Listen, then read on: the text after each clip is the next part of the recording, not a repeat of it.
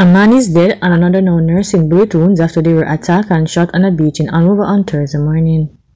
The deceased has been identified as 37-year-old Wade Phillips, otherwise called Scatter, a vendor of Orange Bay Road in Logwood, Andover.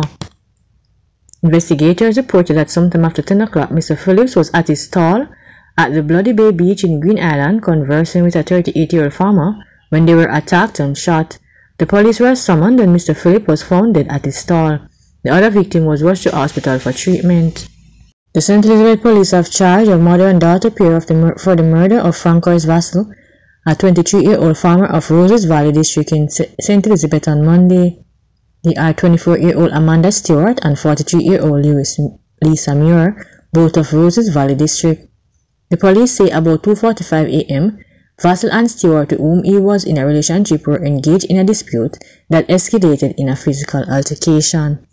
An illegal firearm was seized during a police operation in Hilltop Retirement in Grangeville, St. James on Thursday.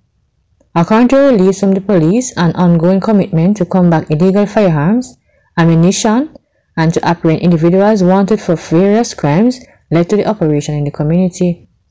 Reports are that between the hours of 4:30 p.m. and 6 p.m., a premises was searched and a bag containing a Ruger pistol with a magazine affixed was found buried under bushes at the back of the yard.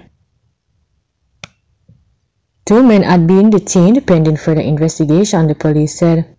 The Jamaica Constabulary Force is appealing to Jamaicans to join the police in their fight against crime. Anyone with information that can assist in their effort is encouraged to call Crime Stop at 311, Police Emergency at 119, NIB tip line at 811 or the nearest police station.